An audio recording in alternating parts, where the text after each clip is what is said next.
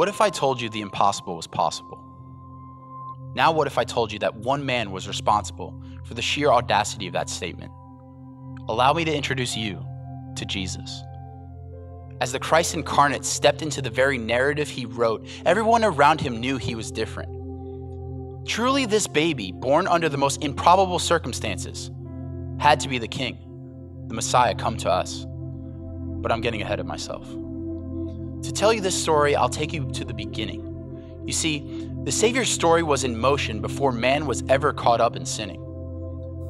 Let's look at the Old Testament, a vast collection of books from different authors written over a 1,000-year period, containing nearly 300 prophecies about the coming Messiah. Now know this, every one of them, every last prophecy was fulfilled by Jesus. 600 BC, the prophet Jeremiah said he would come from the line of David. And in Luke, we see and read the power of his lineage. In Isaiah, we see his virgin birth foretold. And in Matthew, we know he proved true the scribes of old. Psalms 22, beginning in verse 1, 1,000 years before Christ would even come. It gives us an account on how the Savior would die. And in Luke 23, we see the Messiah on a tree with a criminal on either side. Let me put it this way. The odds of someone fulfilling just 8 of these prophecies fulfilled by Jesus are astronomical. 10 to the 17th power astronomical. That's 10 with 17 zeros behind it. Imagine this, filling a landmass the size of Texas 2 feet deep with quarters. Now mark just one of them. Have someone blindfolded, pick a quarter at random, and have it being that very same quarter you marked. Those are the kinds of odds we're talking about. Yet Jesus defies those odds. Why?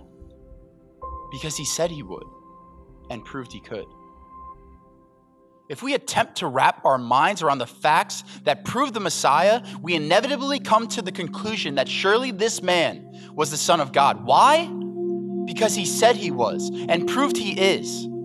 The mob crucified their Savior and buried him in a tomb that wasn't his own, but his plan was so much bigger than his accusers could have ever known. Why? Because he said it was and proved it was. And at dawn on that third day, his light tore through the tomb, breaking the chains of sin off of me and you. Why? Because he said he would and proved he did. These are the reasons we worship our Savior. These prophecies fulfilled only speak of his grandeur. These improbable odds are what Jesus overcame. And in these moments of realization, we should lift up his name. He did all of this with his eyes on our hearts, looking at us through time and space.